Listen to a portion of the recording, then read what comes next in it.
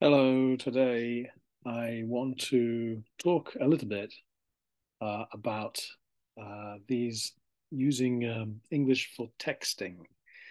Texting is when you use your smartphone um, or you're sending a message and you're sending a text message. Uh, we do this more and more for email and for online, especially. And people don't like to type repetitive words that they repeat again and again. And so people have developed shorthand, particularly for texting. Now, often we're talking to friends or family and we're not trying to impress business people. We're usually being very direct. Now, you could use, as Japanese call them, emoji. I think that's what they call it, what we call it in English too. But sometimes they can be misleading. You're not quite sure, is it a surprised face or, it's not always clear. So there's still a time to use text. Um, and these change. Now, I kind of hesitated about including this in the textbook because they change over time, and what becomes more popular, what's this might become dated in a few years' time. We might not use them so much, or they might change. But this is pretty standard in both British and American English. So I just wanted to, you might see it on a text and think, what does this mean? And this is what it means. So if you say AFAIK, as far as I know, ASAP, as soon as possible. These are phrases we use a lot. So ASAP is quick to type. BTW, I use a lot. By the way, and we use that when we change subjects. By the way, see you, because it sounds like see you. So teenagers use that. I'm old fashioned. I think I type out SEE. Uh, F to F, face to face. Mm. Other things like that are B2B, business to business. M to M, man to man, I guess. We usually say face to face. I see this a lot. IDK, I don't know.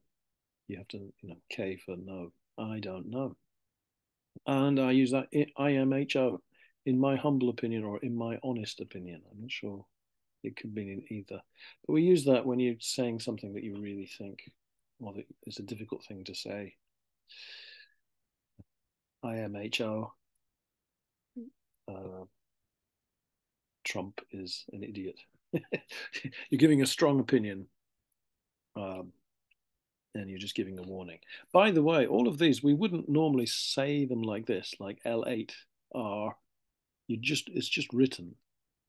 Although I've noticed, like with where is it? LOL, laugh out loud, and something's very funny.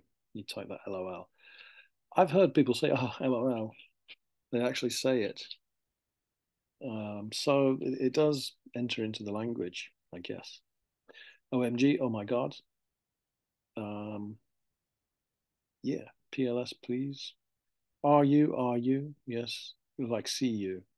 Um, it just sounds like it. So you don't have to type out all six letters, just two letters. STH, something. We use that word a lot, something. TBH, to be honest. Uh-huh. And instead of thanks, instead of typing thank you, we could go thanks or even more THX, thanks. I see this a lot, TTY, talk to you later, TTY. And then a traditional one, XXX. X's mean kiss. So we use it sometimes instead of saying love you, or if you're writing to your boyfriend or girlfriend or husband or wife, or you can use that XXX. Usually three, one X or three. I don't know why, but that's just the convention. Okay, now over here, your homework. Well, homework is write a text message to your teacher.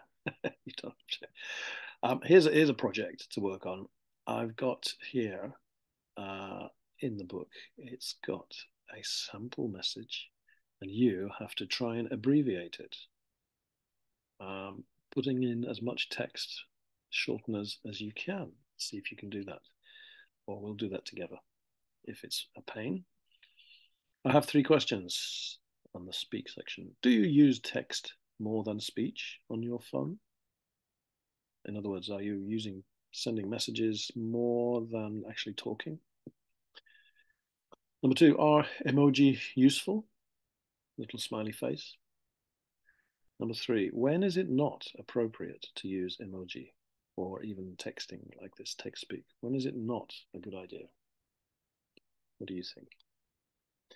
Okay, just a short lesson today, because I think this is all more a written exercise than a spoken. So I'll let you get on with it. Okay, thank you very much. See you. Oh, I'm still here. Okay.